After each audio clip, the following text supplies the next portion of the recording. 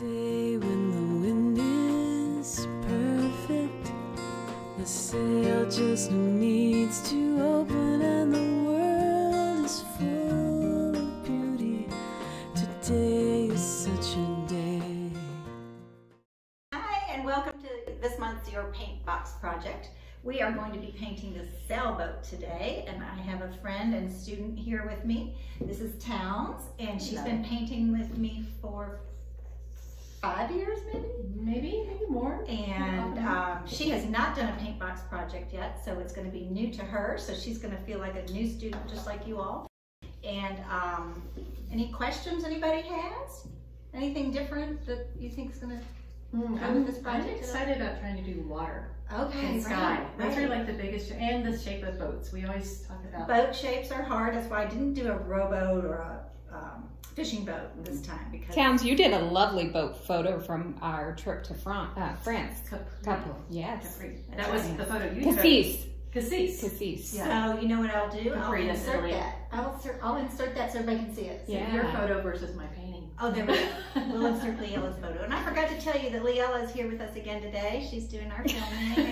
That's my normal. And we are going to go ahead and get started with step one. And be sure you get set up with your paint, lay it out according to the palette diagram. Go ahead and put every color out. You may need it because there's a lot of mixing that goes on. Even though you don't see a lot of red and orange in this painting, you might need to put some of that color into some of these colors here. So go ahead and pause as many times as you need to get caught up with us if we paint a little too fast, and we'll see you back here at step one. On a day when the wind is perfect, the sail just needs to open and the world is full of beauty. Okay, so we're ready to start step one, and that is the drawing. So the first thing I do is I take my brush, just dip it into your water to kind of loosen it up a little bit. It gets kind of stiff after it dries. So just loosen it up and then maybe pick up a drop of water. Bring it over here to your yellow ochre. That's that second yellow that's kind of mustardy yellow. It's a nice opaque, dryish kind of paint compared to some of the others. So we use it to draw because it dries a little faster. So if this was a drawing class, I would tell everybody to draw the boat, we need to mark our parameters. And just to make parameters easier to follow, I'm going to ask everybody to just make a little dot at the halfway point on each side of your canvas. And that'll help us judge where some other parts of the drawing are going to go. So for example, the sailboat, the top of the sailboat is just about a ½ inch under that center dot. So we're just going to make another dot. That's going to be the top of the sailboat. Then I'm going to go here, let's mark the bottom of the sailboat. I think that bottom of the sailboat's about 2 inches up from that center point. So 2 inches up from the bottom, make a little dot. And then this 2 inches right here is about exactly the same as this 2 inches here. So I'm going to come down at about 1/4 way and come over 2 inches to make the dot for the front of the boat. And now back here at the back of the boat, I only have just about a ½ inch, or maybe let's say 5/8, a little more than a ½ inch. And with these 3 dots at the bottom, I'm going to start drawing in the bottom of the boat. So I did a little U shape here for the back of the boat, and I'm making a little curve and coming out with a little angle at the top, and just the skinniest little oval for the inside of that boat. And now when we look at the sails, we see two triangles. So the bottom of the first triangle is right here over the back half of the boat. And then it comes straight up almost to that little dot that we drew up top. And then the side of the triangle, instead of it being perfectly straight, we have just a little curve, so it looks like the sail's kind of billowing in the wind, just a little bit.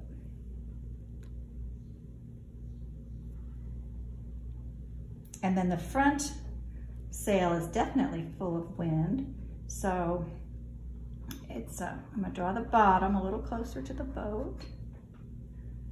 And I'm going to draw the front of the sail as I'm going to curve this line back to that little dot. And I'm going to really show that it's windy by really curving that center, that left side of the sail. And then I'm going to draw a little mast coming down. Sometimes you have to dip in the water to loosen up that paint a little bit, thin it out so you can draw with it better. And then I'm going to draw the horizon line, and that, I think that's just below center. Go back behind that boat. And then the clouds, I loved this photograph I found on the royalty-free website. It had this big diagonal, it looked so summery to have this big diagonal cloud. So I'm just going to come back across the top with a kind of a wavy line indicating this kind of horizontal, somewhat horizontal diagonal band of clouds. And it had another little band of clouds above it. Just squiggling some lines, kind of going across the sky. And then check your drawing, check the instruction sheet. You can look at the drawing there, and you can pause the video and catch up with me here. We're going to be doing some squiggly little lines that are the reflection down here. And get caught up, and we'll meet you back here at step 2. On a day when the wind is perfect, the sail just needs to open and the world is full of beauty. Okay, Towns, are you ready? We're going to start step 2. Okay. So what we're going to do now is we're going to pick up our palette knife that we use to mix our paint, and it has this kind of a bendy, half of it is kind of bendy. So I always compare it to like a spatula in the kitchen. You don't use the back end of the spatula, you kind of use that flexible end. So I'm going to take my palette knife. We're going to start with the sky, and we're going to make 3 shades of blue for the sky. So we're going to start with the phthalo blue. Now I know in the palette layout we've got cerulean and ultramarine, but in your paint kit, this time I'm asking you to get out this beautiful phthalo blue. It's P-H-T-H-A-L-O, phthalo. And I'm gonna take, it's very strong, so you don't need much of it. I'm gonna take just a little bit of that phthalo. I'm gonna reach over here and get some white, and we're going to make up kind of a medium blue. So we're gonna have a dark blue, a medium blue, and a much lighter blue for the sky. So I'm gonna pick up a little more phthalo this time, and a little less white to be my darkest pile here.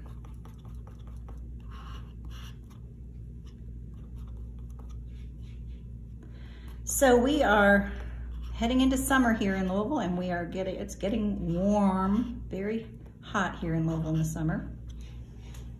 And it's one of those hot days today, so these ladies didn't mind coming in to help me a little bit. Not at all. Gets a little too hot out there. Air conditioning in the studio. No dogs here today, so you won't hear any snoring. Have they met Grace yet? They have not met Gracie yet, and in fact, the last video we talked about that. I know. I will have to have you all meet my new Australian Shepherd puppy. And she will have, at that point, will have had her first pool party. Yes. We're doing pool party on Yes, Sunday. and last month's video, we actually put some pictures of the doggy pool party in at the end of the video. And we're gonna have some new pictures as of this weekend, so Yeah. I'll have to keep you all posted on the doggy pool parties that we have here. Kathy, do you have that? Is that your lightest shade of light blue? So the lightest shade, I took the white and I just added a little tiny bit of the phthalo. Okay.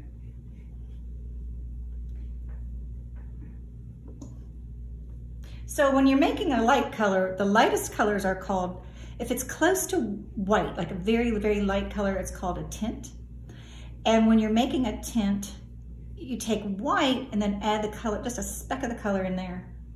And you'll just get that very, very, what we call very light tint of a color.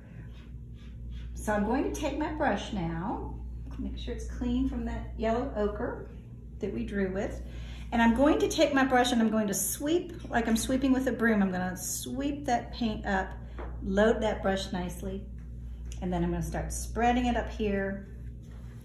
That looks a little dark. I'm going to put a little more white in there. I'm going to put a little more white. My dark looks too dark when I got it on the canvas. I'm just going to put a little more white in there. Hair on it. Dog hair. Speaking of dog hair. I got dog hair in the bank. How many dogs are going to be at the pool party this week? Well, let's see. I've got 3 going. How's this guy? I think we're leaving little Rugby home. Oh, really? He's the triangle picture, if you all are wondering. Outside. The tricolor? Tricolor. So you're bringing, are you going to bring Sienna or just No, Gracie? just Gracie. 4. And then Hope's got 2, so we got 6 pups. 6, all right. So Kathy, you're leaving a little break there for the white. Is that what you're doing around the, you're doing some dark and... I'm going to do dark all the way across the top here. All the way across the top? And I'm leaving, I'm just kind of working around where I had those clouds. And you're kind of doing like what kind of brush stroke? Yes, so for the sky, for the background quite often, I tend to go a little smoother with the paint, and I do what I call this little crisscross, kind of long brush strokes that kind of crisscross each other.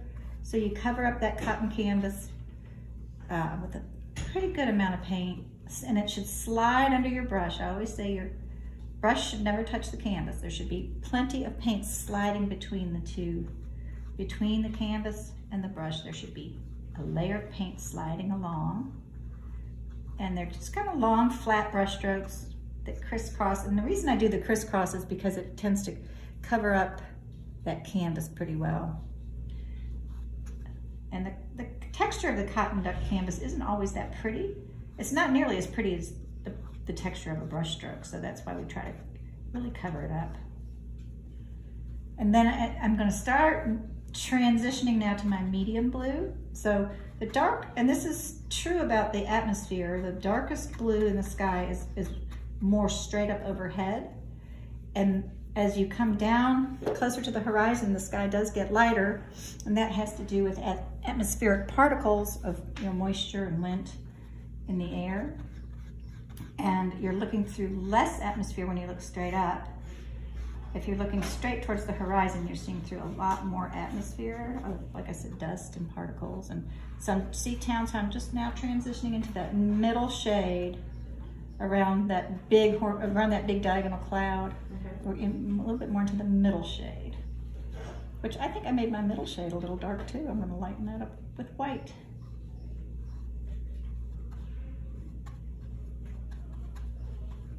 So Leo just was at beautiful water. Lucky girl. Yes, I was visiting family in Florida. First time I've been out of town since the pandemic. It was nice going down to Florida, and this was before the CDC lifted its mask guidelines, so I was happy to be maskless. Or after they had just lifted it. Yeah. And in the last video, I think I was telling you all I was heading for a little break down in Florida. And of course, they were still wearing masks. I was there about a week before Leella, so I think I was telling you all in the last video, in Kentucky, if we want to see the ocean, we have to drive about 10 hours at least, usually 11 or 12 or more. But we do have some airlines now that can get us there, and so most people in Kentucky, if you're going to head to the water, you either head to South Carolina or Florida to get to the ocean anyway. And most of us love getting our chance to get to the ocean. Any chance. Yeah. No. There goes the UPS man. Woo! Here's great. Making some noise there. Yeah, so Leella and Towns have both been painting with me at this studio for quite some time. I think about 6 years. Yeah, for me. because I've been in this studio for 7 years. So what I'm doing, I'm bringing that lightest shade down, and then I'm stopping just before the horizon line. I'm stopping about a ½ an inch before. Oops. And what I'm going to do is I'm going to take that lightest color And you'll notice this now, because whenever I tell my students things like this, they go outside and they notice it the next night. They're like, that's exactly what happens. I'm going to take that lightest blue and put some more white in it. And then I'm going to go over here to my alizarin crimson. I think on your diagram it will say purple red. And I'm going to get the smallest little speck of purple red I can on the tip of my palette knife and mix it in there so it's going to make the lightest, prettiest little shade of pinky purple. It's funny when I tell students just the little tiniest little speck, and they'll put a big speck in and say, oh, I see what you mean. That was supposed to be a tiny speck. So. Never doubt your instructor. Speck is really a speck. And here I've now put 3 specks in because I was so trying to be so cautious. And this is more of a white. Yeah, in fact, I'm trying to get it to be almost a light pinky purple. Okay. And that's kind of what you see down right along the horizon. All right, let me try this color now. Right where the sky, like the furthest part of the sky, furthest away from you, right when it meets the horizon line. And it just a kind of a soft little glow of a barely any blue atmosphere left in it.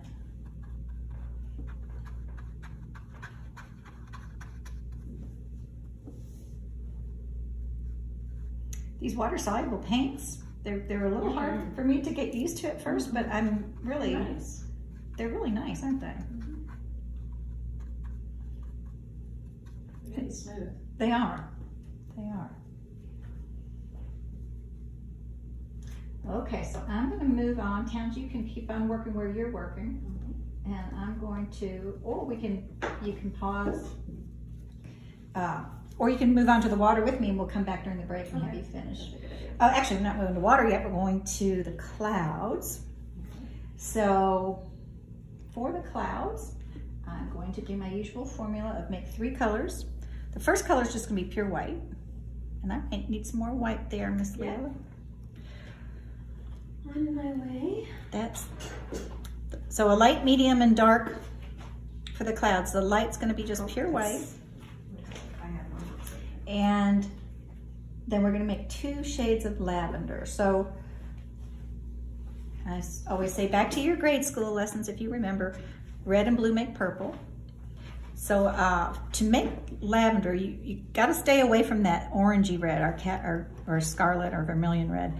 We're going to take a little bit of that red I was just talking about, that purple red that's normally called alizarin crimson, but on your box it says purple red. Just take a little tiny bit of that. And then I'm going to take a bigger amount of ultramarine blue, that's your cool dark blue.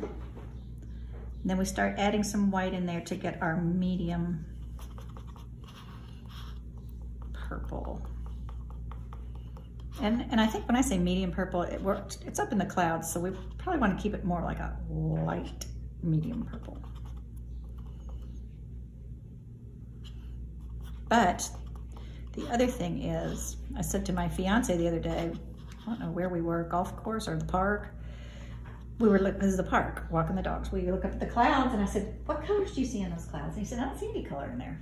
I said, you don't see a little purple and a little blue and a little pink and a little yellow? And he's like, oh, I do see that now. So you really be surprised at how much you start seeing color everywhere that you've never noticed before.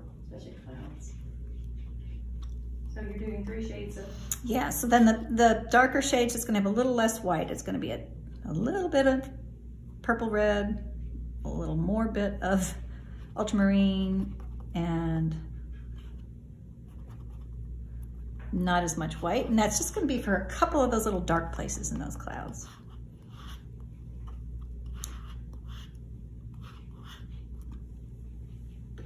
All right, so I'm going to go back, take my brush, rinse it off, and I'm going to take the lightest color, which was pure white. And now my students, especially when they were new with me, always wondered how do you get a light white next to a dark blue without the 2 of them kind of making a big mess. So what I do is I lay this paint down a little bit carefully and just don't touch that blue Just kind of push it along that edge. And in this case, it's all right if you just go ahead and let the corner of your brush touch that blue up above, and you can kind of get a pretty, kind of a thin, cloudy look. So I'm going to just load my brush with that paint on the end and just sort of tap, tap close up to that blue sky. And then once I have it in, I might just allow that edge of that brush to tap into the blue sky, and it becomes a pretty little edge there. I see an area where I forgot, I think first time I painted this, I forgot as well, to put color, sky color, between those sails up top there. Okay.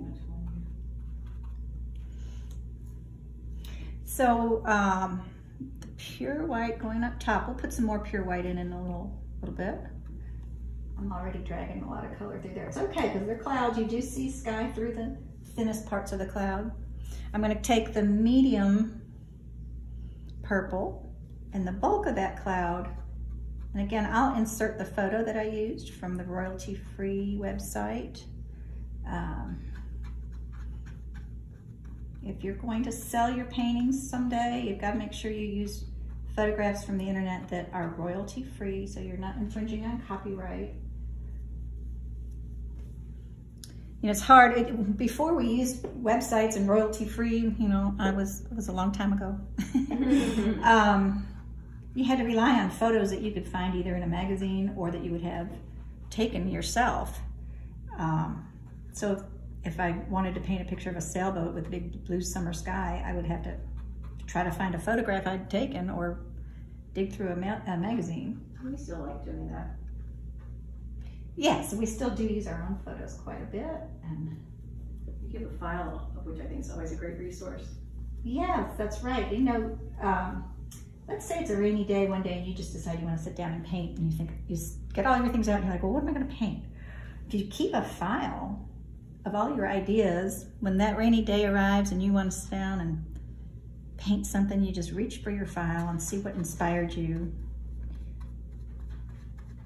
If it inspired you enough to put it in the file, then it will probably inspire you again.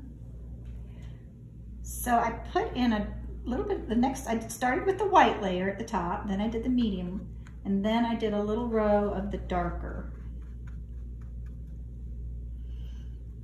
And now I'm putting in a little more of the medium. I'm going to put a little of that medium color in that upper cloud. And you know, the nice thing about these brushes, it has that sharp chiseled end. So that's a great brush. I know, you can just kind of tap along and get the shapes you need. So I'm going to go to the pure white up here on this cloud up here, and just, you see how I'm just kind of tapping and swishing my brush along.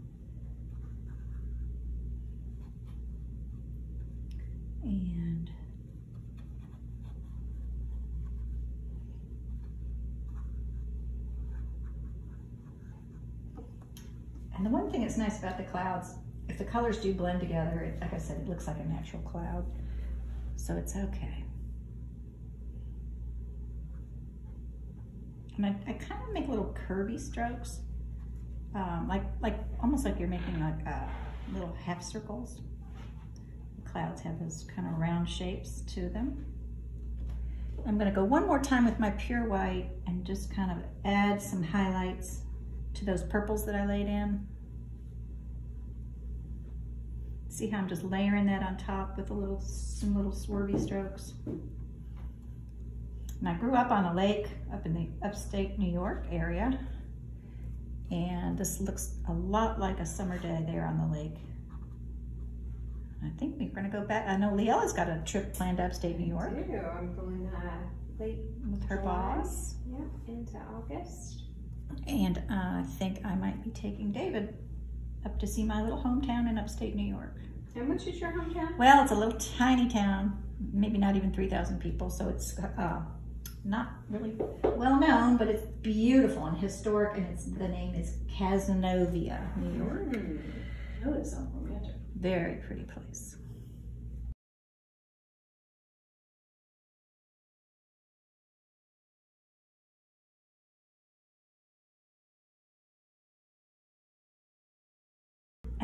think that I'm going to break this into another step, the background, because we've got a whole big step to go here on the water. So how about if we make 5 steps to this project, and we'll take a break here, and when we come back, we'll start with the water. Sounds good. On a day when the wind is perfect, the sail just needs to open and the world is full. Okay, we're back for step 3, or we could say step 2B. We're gonna do the water. So I'm gonna have to move the chair a little bit here, excuse me. Okay, so we're gonna pick up our palette knife again, and we're going to use the cool blue. So on your palette, the cerulean and phthalo blues are what we call warmer blues. The ultramarine, meaning deep sea ultramarine, is your cool blue. So we've got a much warmer blue and then a much cooler blue for the water. And I'm going to use my usual rule of thumb, 3 shades of blue. The first shade is going to be ultramarine, well, not quite by itself. I'm going to add a little of this dark brown. I'm going to make almost a little bit of a blackish color. Just a tiny bit of a burnt umber brown in that ultramarine blue, just to kind of, that's going to be these deep shadowy colors that I have down in that reflection, kind of the deeper part of the waves. And then ultramarine blue with just a little tiny bit of white in it is going to be most of our watercolor. And then I'm going to make a lighter shade. I'm going to take the ultramarine blue and I'm going to add a little bit of cerulean blue, just because it's going to reflect the sky a little bit. So we got a little bit of that sky blue, and then I'm going to put a little white in it. And that's a really pretty ocean color. So that lightest pile was a little bit of cerulean, a little good bit of ultramarine, and then a little bit of white. And it's just a little more turquoisey looking kind of. Such a pretty color. Yes. I love cerulean. I do too. I feel like that's a really popular color. Aqua, turquoise, Yeah. cerulean blue. People For sure. always, more people than not say they love that color. Okay, so I'm going to go right into that middle blue. Like I said, that's the bulk of this ocean color, and I'm just going to start using long horizontal strokes. I'm just going to alternate right away with that cerulean blue color. And as the strokes get closer down towards the front of the canvas, you can start wiggling them to look like little waves. I don't put the wiggly wave strokes far away in the back because you want to create the illusion of distance, that's pretty far back. And you wouldn't really see actual waves way back in the background. So I'm a little smoother, longer, flatter horizontal strokes in the back. I also used that little bit lighter cerulean color in the back, just to make that look like it's a little lighter and further away.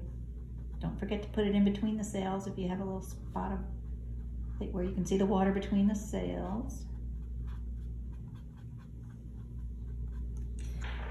Speaking of sailboats and boats, Towns and her husband do a lot of boating on the Ohio River right here. There's quite a bit of boating here in Kentucky. A lot of people don't know that there's a lot of lakes and rivers in Kentucky, and then the big river right here in Louisville is the Ohio River. Which we are located right directly on. Mm-hmm, yep. You could probably drive straight, a couple of miles and we'd be there. Very convenient.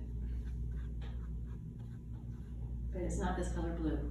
It is known for being kind of a rather muddy color. Yeah.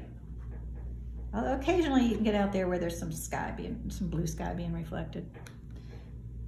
I'm probably gonna have to make more. This was half the canvas we're covering here, so I think I'm okay on the blue paint. Okay, I'm ready whenever you need me. All right. You're still using your medium shade blue? I'm alternating the two. Okay. Yes, the medium and then the lighter cerulean one. Just kind of alternating those. I'm not putting that darkest shade in yet. I'm gonna probably use that darkest shade as more of an accent color.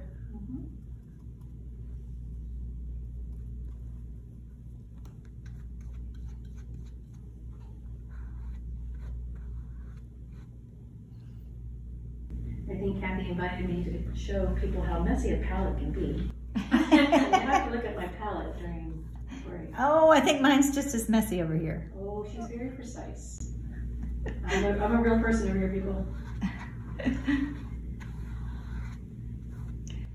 I tend to be a little less messy, only because I've been painting so long that I found it was easier and quicker to do certain things if you didn't have to stop and clean up messes along the way, or have to get new palette paper out or whatever. So people say I tend to be a little less messy, but I don't know about that. You also remind us that it's a kitchen. Do you want to work in a messy kitchen? Yeah, so the palette is, that's the only place you have to make all your pretty colors. And so when you run out of room, I'll see people trying to make 10 beautiful colors in this little 1-inch square area. And, you know, I say, it's just palette paper. Go ahead and get out some more. Yeah. And speaking of that, since I send 2 sheets of palette paper, I'm going to make more of this. I'm skipping around here. I'm going to make more of this medium color, which was just ultramarine with a little bit of white. If you want, you don't have a hobby store close by where you could get artist's palette paper. And by the way, if you're going to do that, don't buy the one that says acrylic, because that will soak up all your oils and dry it out and dry out your paint. So make sure you buy the palette paper that says made for oils. And the other thing is, if you could use a plastic plate or a plastic tray. Or glass. Or glass, definitely. You could use a glass plate or a piece of glass from an old picture frame or something. And then when you want to store the paint, you just take your palette knife and scoop it up and put it in a plastic container in your freezer. All right, I need more of that medium blue.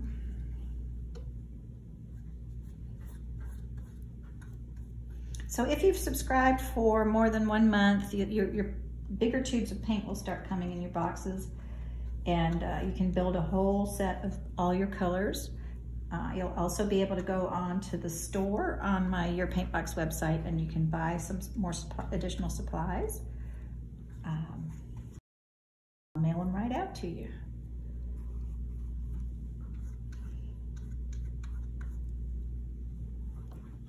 I finally sent, and this morning, opened up my store on Amazon. I started in the process in January. So Your Paint Box is now also listed in Amazon subscription boxes, as well as on Cratejoy, as well as you can buy directly from my website. That's what I was going to ask you. If we're not a member of Paint Box subscription, can you just buy supplies on the website? Mm-hmm. Yep. I'm in the process of loading books and supplies and a lot of reference material that you can kind of see what my favorite tools are. Now the water, I've just kind of painted it on, pretty much those 2 shades of blue. I'm going to come in now and take that darkest color I made, and I'm just going to start really putting in the accent colors for those waves, those little ripples. You know, that, Leela, you were saying the water was so nice when you were down in Sarasota. Mm-hmm.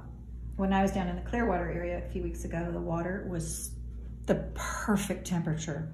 And everybody, you know, the waves aren't usually that big on the Gulf side, but we had a windy day and the waves were pretty big, and everybody was out in the water just giggling and laughing and bouncing up and down. It was just so much fun. Yeah, we actually, my brother took me out on his boat, and it was perfect. It was calm. It was wonderful. We were able to do some snorkeling on some of the little reefs, and yeah, it was great. Now you're doing the dark.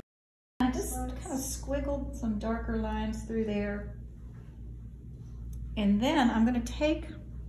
I have a little leftover from that lightest sky color. Mm-hmm. Sometimes instead of using my white pile, if I have something here that's almost white, I just kind of use it up.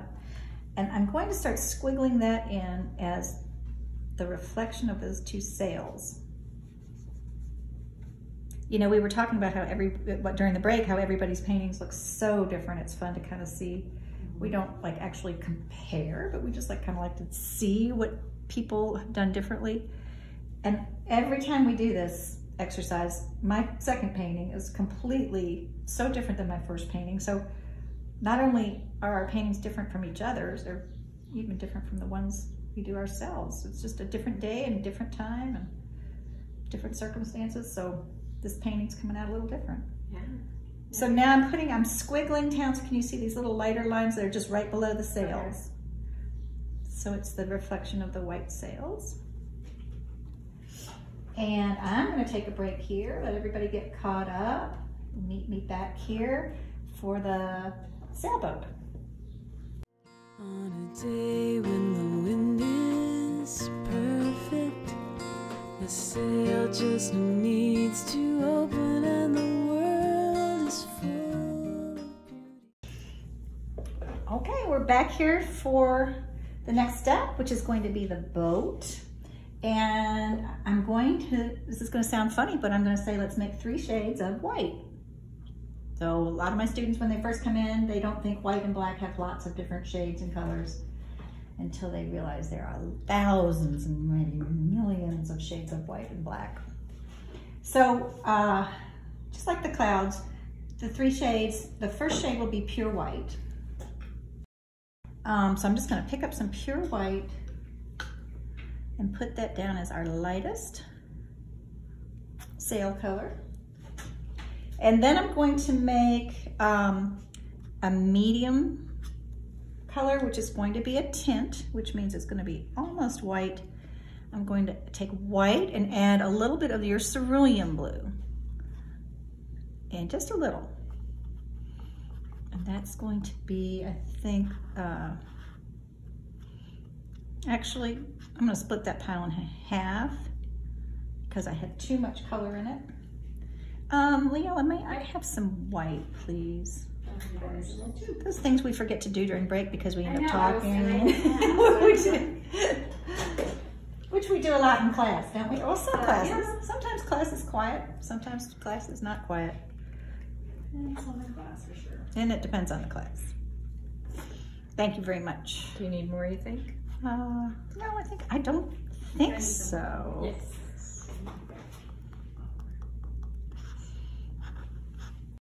Cut that pile in half again. That little bit of cerulean I put in went a little too far. Just want the lightest shade. So this color is, this medium color that we're making is the white sail reflecting blue sky. So we talk a lot about reflected color when we paint because the color from the sky actually bounces off of that white sail, so it makes it kind of a light blue color. And then I'm going to make, this color is the shadow color. So the light is coming from the right side here, and the front sail is casting a shadow on the sail behind, and I don't know my sailboat terms enough to know what those sails are called. Even though we used to have a little sailboat when we lived in New York State on a little lake. Darkest color here is the cerulean. This time I'm going to add a little bit of burnt umber in there to just kind of keep it kind of gray. I don't want the shadow color to be too bright. So whenever I get a color, my students have learned this, whenever I get a color that's gone wrong, I cut it in half to fix it rather than trying to fix a big pile. Let's just fix a small pile. So that's kind of wrong, I think. I'm going to move that over here. It's too dark to be my shadow color. Well, and 9 times out of 10, you'll always end up using the color. Yeah, the color that I moved aside, we can use it somewhere else for something else. That's right. Good point. Nothing is ever wasted. Not really, especially since you can freeze these paints. What would you call that color? Like you said, it's almost a cerulean with a little bit of umber. Almost came out teal. Kind of a gray, like a grayed out teal. Yeah, it is. And I hope that looks right when we get it on the sail, but we can always fix it when we get it there. Okay, so I'm going to pick up Clean off my brush, and I'm going to pick up the pure white, and it's going to go over here on the left side of that left sail. And I'm going to push that paint right up close to the water and that blue sky, but try not to touch. Sometimes you see a little bit of your yellow ochre drawing in between what I call the gap areas, and we can fill those little gaps in later. And I like this chisel brush because you can kind of keep nice control with what you're doing.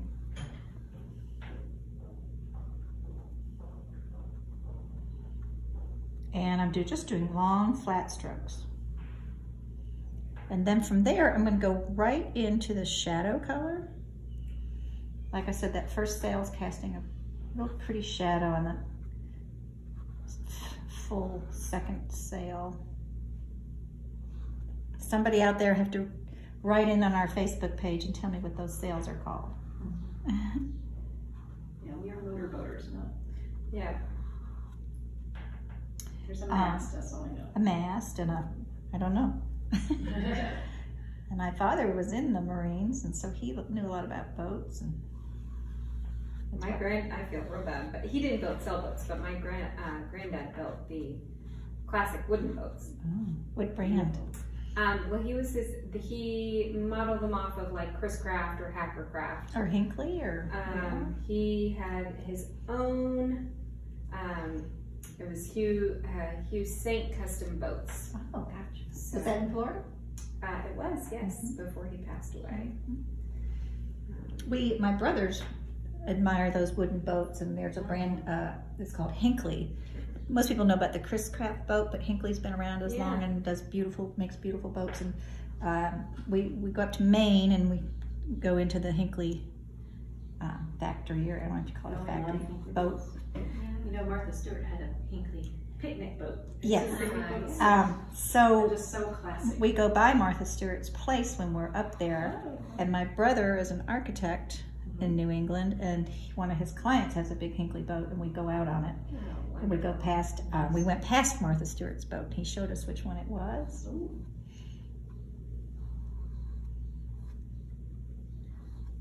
In fact, you know, I was saying that this scene here reminded me of an upstate New York day with the blue skies and blue water, but it definitely reminds me of a Maine day with those real crisp, clear blue skies. So what did you do for your the main sail? Hey, maybe that's what it's called, the main sail. I know I was talking enough. You could probably watch me at the palette, but Towns can't see me over there. I'm using the middle blue. Okay. I'm using it's reflecting a little more of the sky. And I'm going to come back in and put some white in there. So the Facebook page, I'm trying to encourage everybody to get involved on there. It's a great way for me to actually meet you, become Facebook friends. And you know, these two will tell you I love getting to know my students. We all become friends. And I'd love to have you all post some of your work and share it with us. And we won't necessarily do critiques on there, but we'll be cheerleaders for each other. That's always helpful. You know what I'm going to do right now? I'm going to be brave. And I'm going to go over here to this dark watercolor that I have left. And I'm going to just load the chisel end of my brush with a little of that. And I'm going to come down with that mast, which is kind of attached to that second. Look, I'm just drawing a straight line. So a lot of times students will say, I can't take an art class, I can't draw a straight line. And we don't really have to draw straight lines very often. So I don't know what they're talking about. And I'm going to go on down, let's see. I do remember from the photograph, I'll insert that photograph here, here or there during the film. There was a little shadow side where this sail wrapped around the wrapped into a shadow. So I'm going to just take that chisel into my brush again with the darker paint and just kind of drag a little wrapped up shadow there.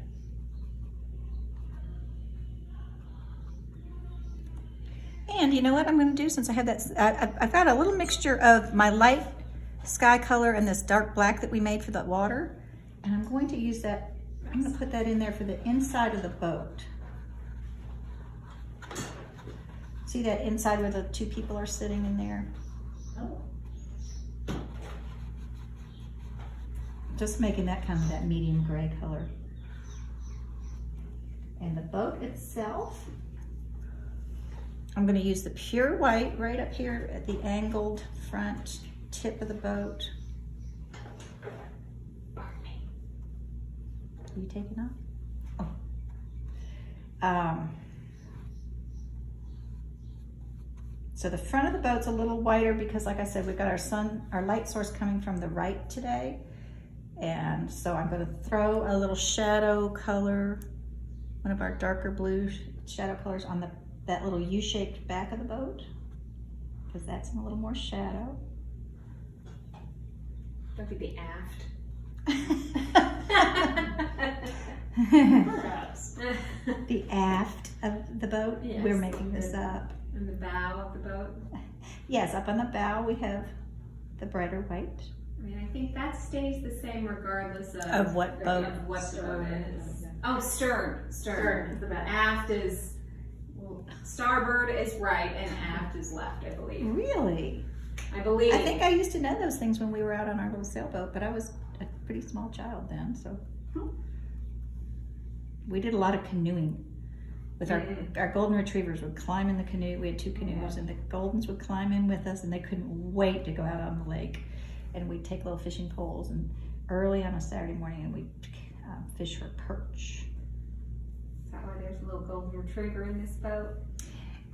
Well, it was actually a little person. I'm going to say it's a golden retriever It's a now. dog in the boat. It's now a golden retriever. I'm I'm going to change it. Right now, it could be, well, it was 2 little people. Oh, I thought it was maybe I think I need to put a little dog on it. You could make it I people. think everybody is now fully allowed to make it whichever they want. Absolutely. Freedom of paint. Freedom of... So I've put the white on the front of the boat, whatever we decided to call that. And let's go with just kind of a light medium in the middle section, mostly whitish. And then we do pick up a little shadow as that boat curves around to the back. So what I might do is just pick up some of this brown. That's a little too brown, a little blue. I love to see how surprised new students are at what they have created. They just sometimes amaze themselves. I love it. Me too. Especially those first couple of times you paint, you're just so pleased. Putting a little more shadow on that back, on the very back, and a little more shadow towards the back of the side of the boat. I'm gonna blend that in a little bit. And I put a little stripe on the boat. I thought it looked pretty. I'm gonna use the chisel end of my brush again with my ultramarine blue. And just draw a little pretty little blue line. It's like a little stripe on the boat. And then we can put in our people, as many people as you want. 1, 2, 3, a dog, lots of dogs.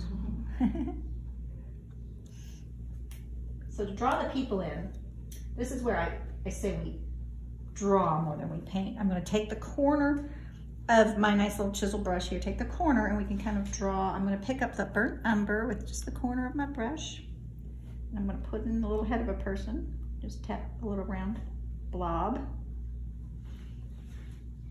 And then next to that, see, it could either be a couple out for a day on the boat, or a man and his dog, a boy and his dog.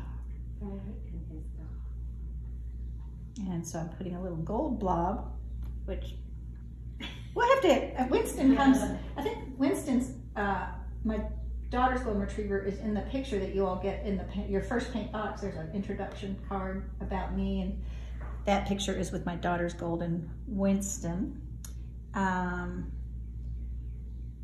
And I did grow up with golden retrievers, and I do love them. So you put in whatever little dog, or now I've got a long-haired blonde in there next to it.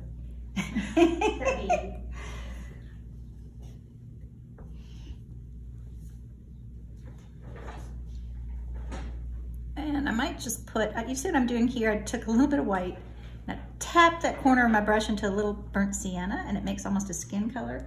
I'm gonna put a little face on this person. Well, not really a face, but see, just a little skin. And we're gonna stop here and take a break, and we come back for the last step, which we call finishing up. And we're gonna talk about these gap areas where I have a big gold, my line that I drew the sail with is all showing through. We're gonna cover up some of those, and that will be the final step. So we'll take a break and see you in a few minutes.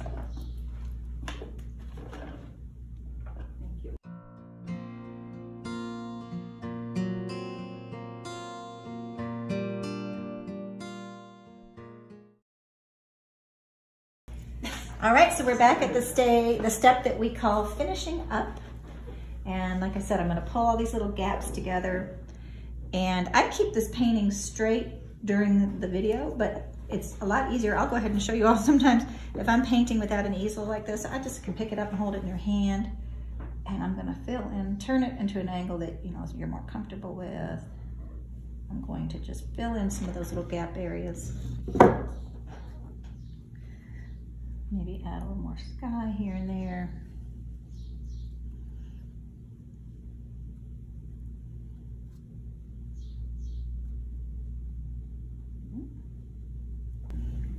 Did you soften your horizon? I'm doing that right now. That's what I'm going to do too. Look a little bit jagged. Yeah, I'm just kind of straightening up my horizon line a little bit. So this is, like I said, at the final editing, like water on the horizon's flat. Even if there might be waves out there, they're so far away that the horizon always appears flat.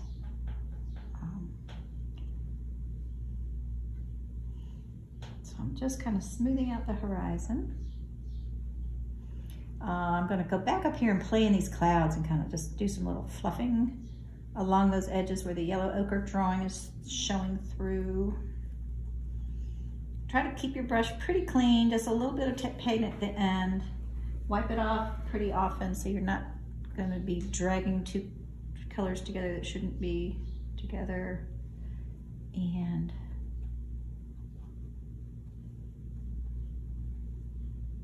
filling in all these little yellow drawing lines. I don't let that slow me down early on. That's why I kind of let those lines show through to the end, and then I take a few minutes at the end here to fill those in. The smaller painting for this month is the little face of a mallard duck, and it's really cute. Oh.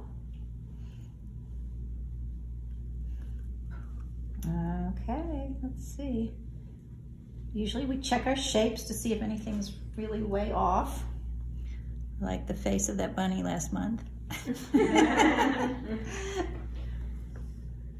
had a couple of laughs about that. We did.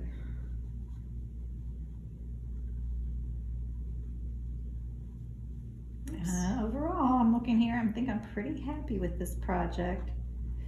I heard an oops over there from Towns. Small Towns likes to overpaint. Fix things that don't need to be fixed. A lot of us do that. A lot of us do that. So a lot of us keep on fixing when we should just stop. It's so fun to keep painting. Still won't stop. Again, I'm going to turn this canvas a little bit so I can tap into this white sail right here. And you see how I get just enough paint on that little chisel end of that brush that I can just kind of do some smaller detail work.